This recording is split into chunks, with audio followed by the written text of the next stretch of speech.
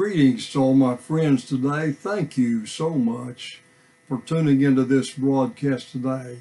This is Raymond Mayfield. I do videos all over the internet.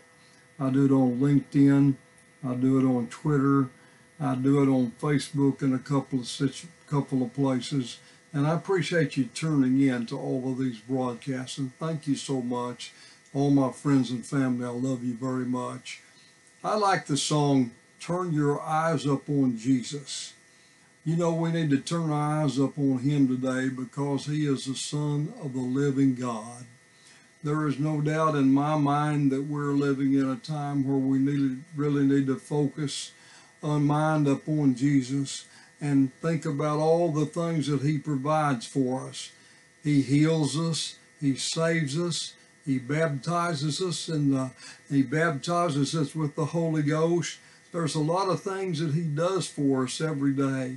And when we turn our eyes up on him, then we can look forward in his wonderful face. One of these days we're going to see his face. We're going to stand face to face with him one of these days, and we'll behold him.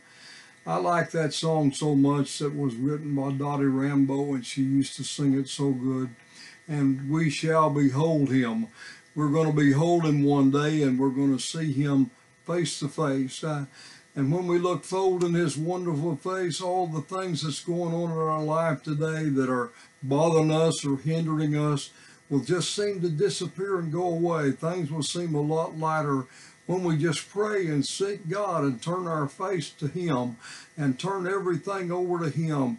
Turn our finances over to him. If you're battling depression today, turn your eyes up on Jesus. If you're battling financial difficulties, trust in the Lord with all your might. And when you're going through some situations in life with your family, and you don't seem like there's difficulty with your family nowadays, we're living in a time now where drugs are running rampant and families are having very difficult times with their children.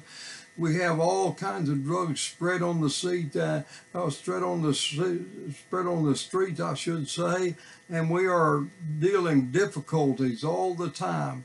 And so, by the help and grace of God, when we look forward in his wonderful face, and then it goes on to say in that song, and the things of this world will go strangely dim in the light of his glory and grace.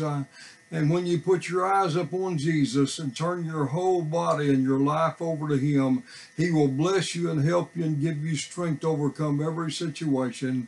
Thank you so much for listening today, and I'll talk to you again very soon.